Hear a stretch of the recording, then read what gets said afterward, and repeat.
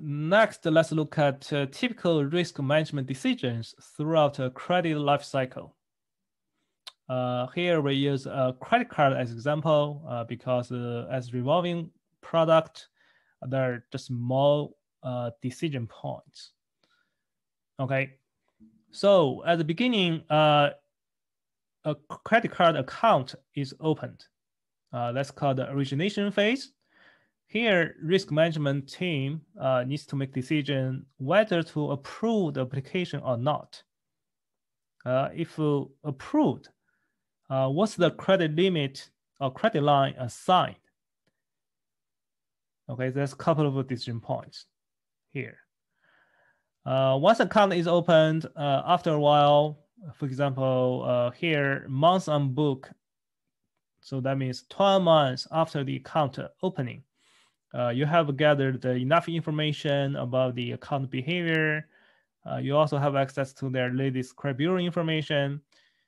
So you can make further decisions, right? For example, one situation is that you have a $5,000 limit. The consumers shopped all the way to $5,000.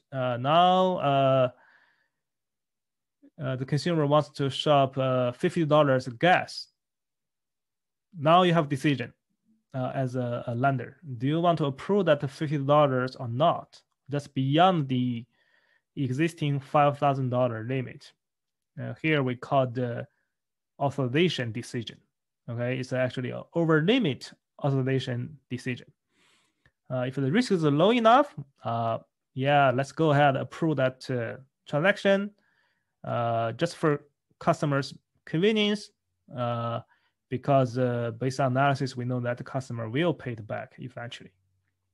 Okay, so if the customer runs into this situation a few times, over limit situation a few times, then maybe that's a sign that the $5,000 limit is not enough, right? So then we can make a decision to increase the credit line. So this is the credit line increase decision. For example, we increase $1,000 to $6,000 credit limit. In reality, every month, the lenders will scan their existing customer base to see which ones, based on risk, usage, which ones are qualified to grant additional credit line. So this is the one decision areas